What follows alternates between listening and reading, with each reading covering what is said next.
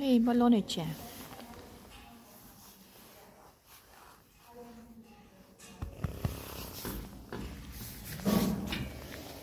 Hé, knappe.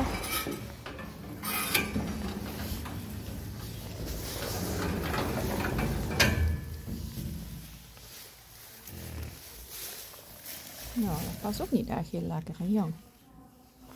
Oh.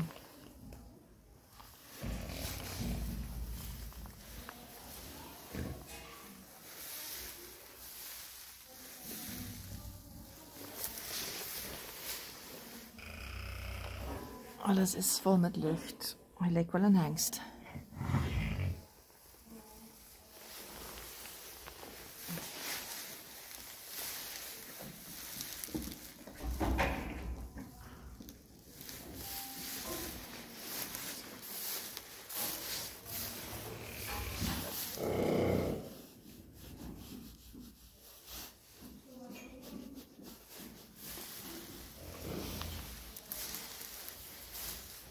Kijk die schouders.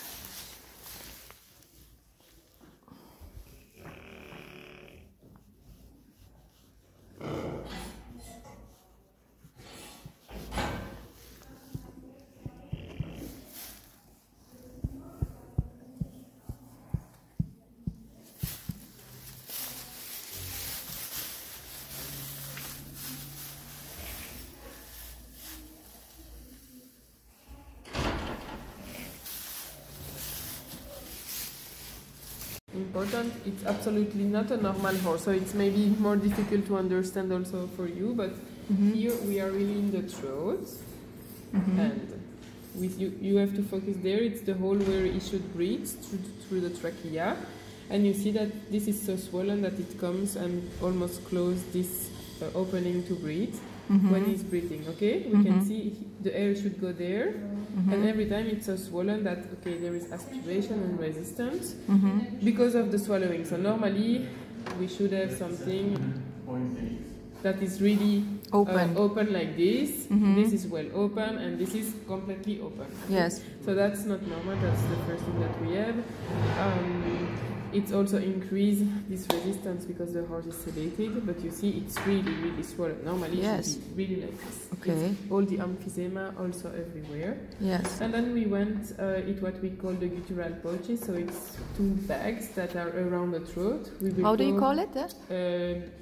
Guttural pouches. Yes. So we go from there, and now we are already inside, and it's two bags around the throat that we can see.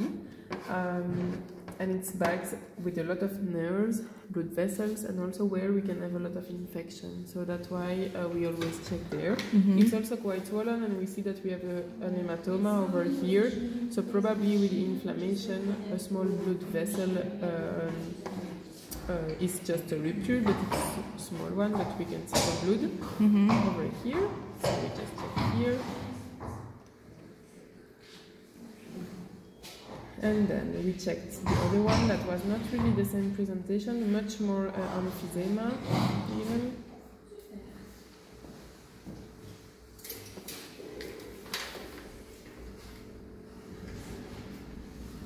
We are again in the throat, and then we go in the other guttural pouches with a big bowl of emphysema. So this is emphysema also. Yes. It's really full with air. It's much more than in the other side. And can the air not damage something, like it bursts, like a balloon that not bursts? Not really. The risk is that if it's there, and you see there is also an hematoma over here, and the risk is that sometimes it can get infected. That's the risk.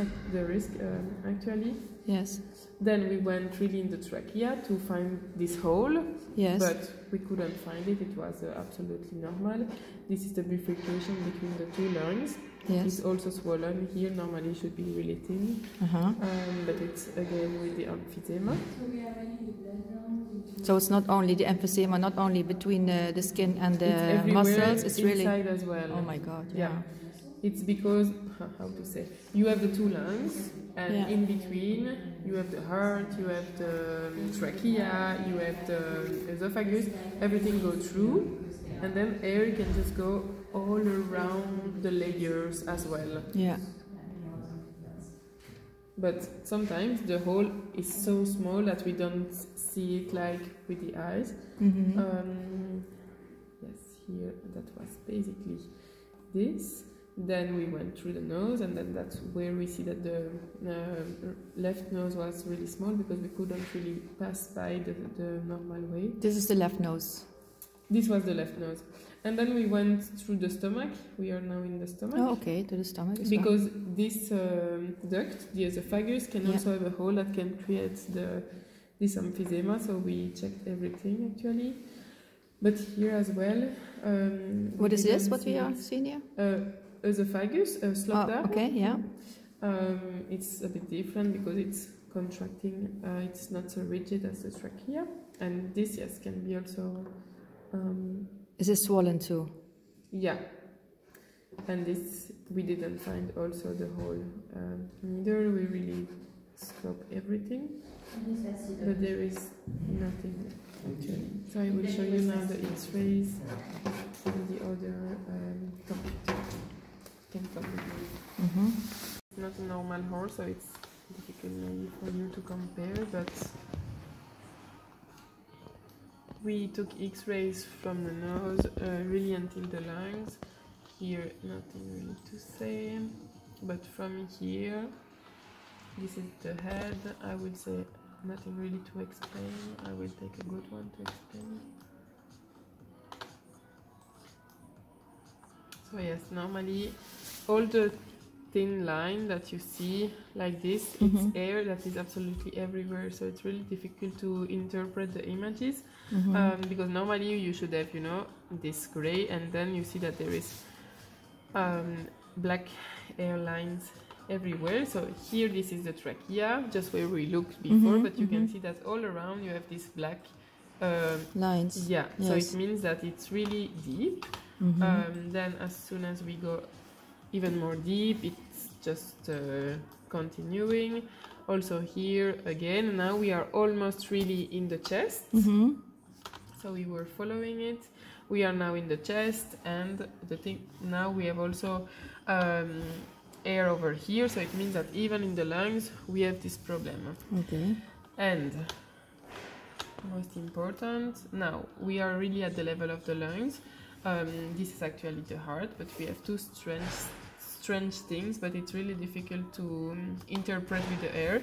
We have this round shape, and we have also this line, and actually, how can I say it simply? We have like layers between the lungs that is called the mediastinum. It's like a layer just to cover the lungs, between the lungs and the cavity. And we have a space there, and here we have like a mass effect. We don't know what is it, it's really strange. And we have also a shape of like abscess-like lesion. So it's really strange. It's something that is not really seen often. But we have this, and we see it on each images that we took from this part, so air everywhere. And again here, this is the other part of the lungs. Here as well.